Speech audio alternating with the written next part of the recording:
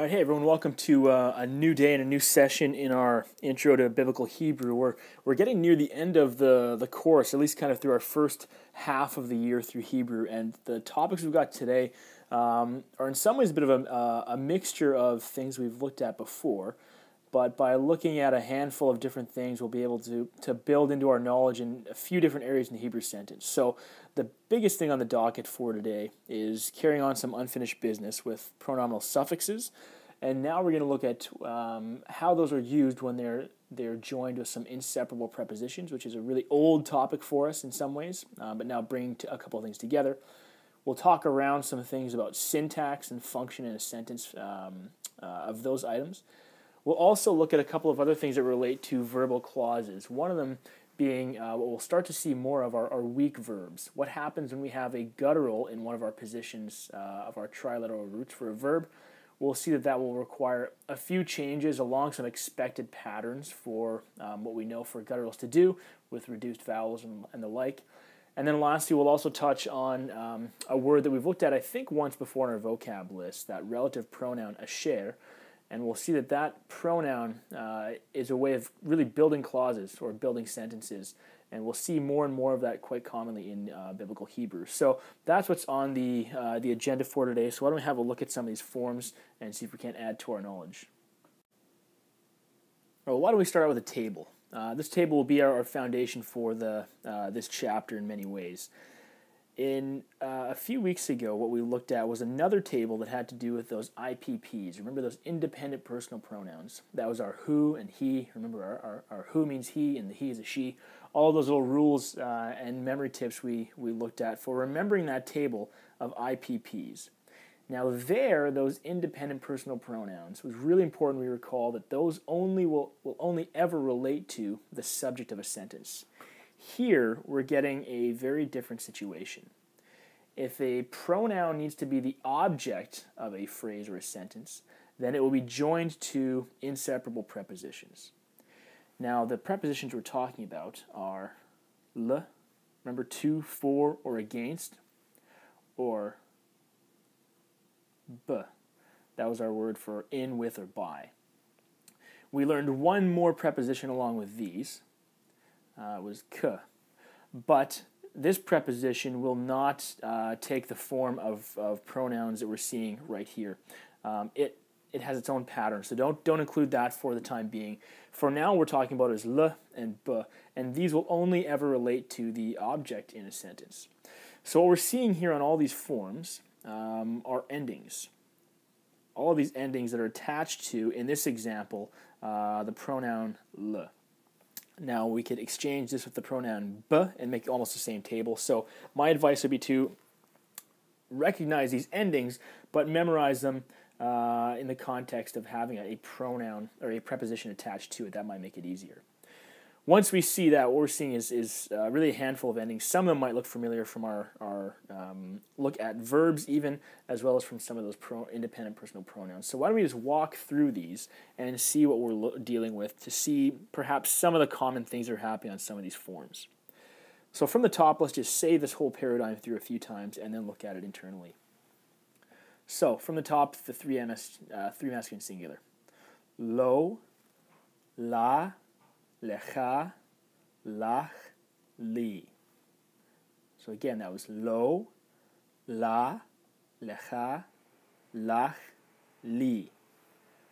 From the top on the plural side, we have lahem, lahen, lachem, lachen, lanu. One more time, we have lahem, lahen, lachem, lachen, lanu. So that's how it sounds. As you can see, all of the translations are to him, to her, to you. We could also say for him, for her, for you. What we're getting there again is our prepositions with our pronouns that are attached onto them here. Now, a few changes that we see. We are used to seeing a shiva underneath our pronoun le. But what we're seeing is that disappears or changes in a few different places. So let's look at some examples. What we're seeing here in the third masculine singular, lo, that becomes an open syllable, CV. Therefore, our shiva under this form disappears. You might notice something similar, in fact, happening down on this side of the paradigm, because here we get effectively another open syllable, CV, and that becomes li. In both of those cases, the shiva will not be required because we're changing the way that the syllable is constructed. A few other things that we see happening here while we're on the topic of syllables, you'll notice that if we can change our color here, that on these forms we have a comets. We have a comets, and what's happening there is these syllables are taking a comets in what would be a CVC situation. Here we've said we're used to seeing a long comets in an open syllable, but these are becoming closed syllables, so they're pronounced la and lach. That's what's happening there. That's occasioning a change. Now, where we see, I guess, the only place in our table where the shiva is retained is in our 2MSG, lecha. And there we have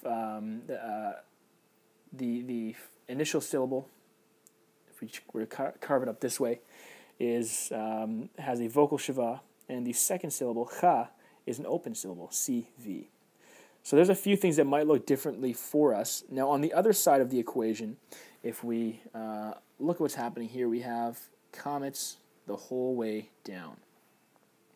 So expect to see that there, and if we pay attention to the way the syllables are broken up there, it's something that's not terribly different from the we saw on the other side of the equation.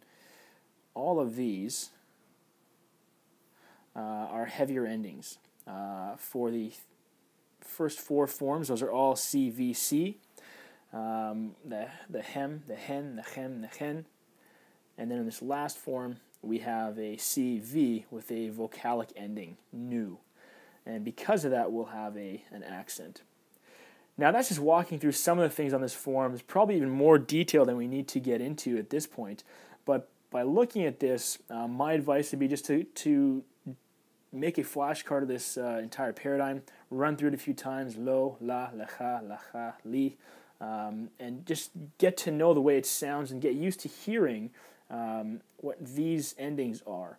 I wanted to at least show a few things that are going on within the changes to the vocalization, because we're used to seeing the pronouns, or the prepositions rather, in this form with an inseparable preposition. So the big things here are these will always relate to an object. They will always be attached to l or b, and depending on the ending, we might see some changes to the vocalization, but other than that, it should be relatively straightforward. In this chapter, we also have a few small words that are important to get a handle on for communicating that something either exists or it does not exist. And the way I remember this is with this kind of Shakespearean metaphor of to be or not to be, that famous line. In Hebrew, we have a number of what we could call particles, small words that fulfill a certain function in a sentence.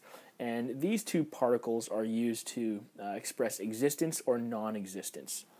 Now, the first one that we could look at is, I guess here we could say yesh. Yesh, that's our form, our particle for existence, to say there is something or there are something. We see that in the form yesh, as well as in a second we'll see our example. That can be also show up as a form yesh, joined here with a makef. Yesh or yesh, we will see, and lock that in as a vocabulary item to mean there is or there are something. Now, on the other side of the coin, we have a particle of non-existence, ain. Ain, or as we see in our example down here, can also show up in this form, ayin. Ain or ayin is a way of saying that something does not exist, so there is not or there are not. Now, to translate that into English, we need to provide that verb is or are. So the glosses I would suggest would be for yesh, there is, there are, or ain, there is not, or there are not. Now, where our inseparable prepositions and pronominal suffixes come into the equation is on this point here. These two forms, yesh and ain, may be used in tandem with one of these suffixed pronoun or suffixed forms of l to show something, to show possession of something. And Ross goes through this in a bit more detail in our grammar, so I won't give some examples here, but The one he gives at the bottom of page 109, I think, is a helpful one, just to see an example of that. So if you flip there, you'll see he writes, Yesh li isha. And the literal translation of that would be, there is, yesh, to me, li, isha, a wife. There is to me a wife. What that's expressing, though, is possession. I have a wife. He gives a few more examples of that, and that's kind of the tie-in to what we just looked at on the previous slide. But we will see this quite often without that possessive aspect. So I wanted to give one example of each of these in a context of a passage that we've, at least one of these passages we've seen already in our reading so far, to see how it works. So let's look at the negative particle, or the particle of non-existence, and we'll see some of that here in Genesis 2:5.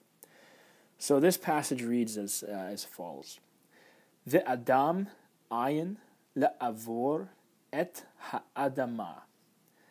Ve'adam ayin le'avor et ha'adama. Now, if we translate through this, we would be able to get at most of these forms. We have man and a man, to work or to till. We know this is now our definite direct object marker, et ha'adama, a man to till the ground. The new component for us here is this: and there was no man to till the ground. Well, we don't have that verb to be here. We need to supply it here based off of our particle of non-existence. There is not, or there was not. And there was no man to till the ground. Again, this is that view of creation where there's a great understanding of potential but no action, and this is the impetus for creating humankind. So on the grammatical item, the new thing for today is that form ayin. Let's look at the next example below, and this comes from that kind of getting into the Joseph novella in Genesis, where there's famine in the land and a need to move to Egypt. And then we read this line. Genesis 42:2 says this: Hene shemati ki yesh shever b'mitzrayim. Hene shemati ki yesh shever b'mitzrayim. So we can see a number of forms we recognize in here already. Hene, behold, see, or my favorite, look, buddy. Hene, behold, see. So you're drawing attention. Shamati. This, by now, we should be able to recognize is a cal perfect verb. I have heard, shama, to hear. Ki, this is our word we'll translate here as there. Now, a few words you might not recognize this next cluster. Shever is grain. Bemitzrayim, in Egypt.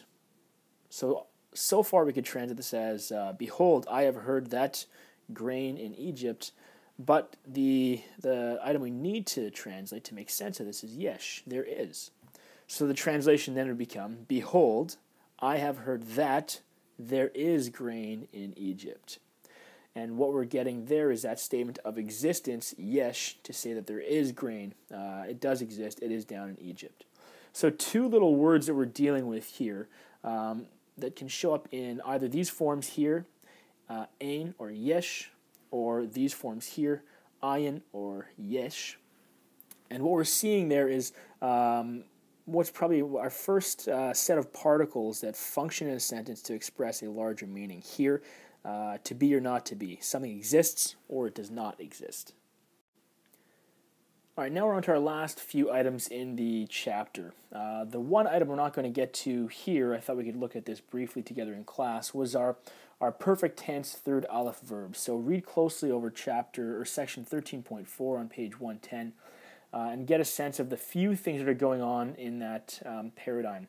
It's not an entirely new paradigm. It's based on our Cal Perfect.